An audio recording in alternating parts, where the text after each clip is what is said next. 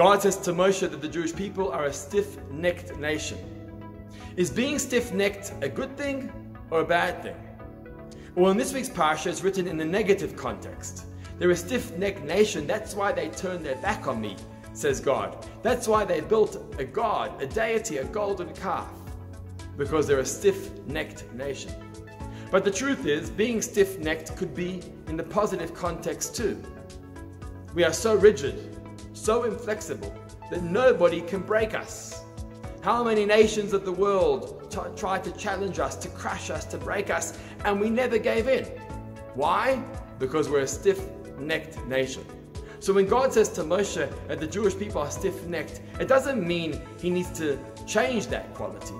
What it does mean is he needs to channel it and guide it in the right direction, in the positive context. And so it is with each one of us when we assess ourselves and we assess our qualities, or the qualities of our children. Qualities, we don't need to change them. We need to guide them and direct them in the positive context.